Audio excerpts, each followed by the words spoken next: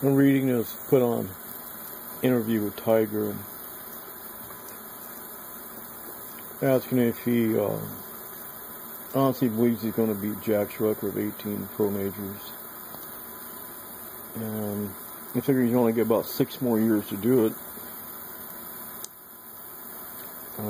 That's because of, since 1892, when tournaments went to 72 holes, only 4 players have won a major after the age of 44, since 1892.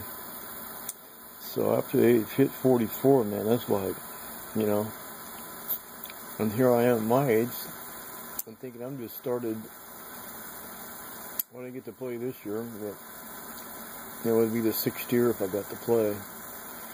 It wasn't the 6th year though, I only played 5 years after the 4th year, but coming to the 5th year, the end of the 5th year, then I started the 6th year, but then I only played once and couldn't finish, and then all this other stuff coming after that. So it's only the 5th year is actually, but I played 6, and you know, it's just, you know, it's like, yeah, I could have been a contender, you know, son of a bitch.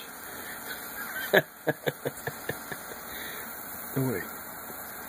It was after the 5th year that the 6th, and it's only 6, but it's not after that other year, because you can't count that, you know.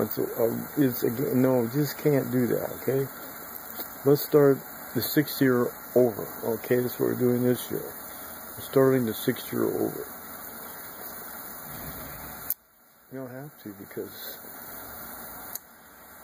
you know, I don't like to think about that being out. See you, Bobby.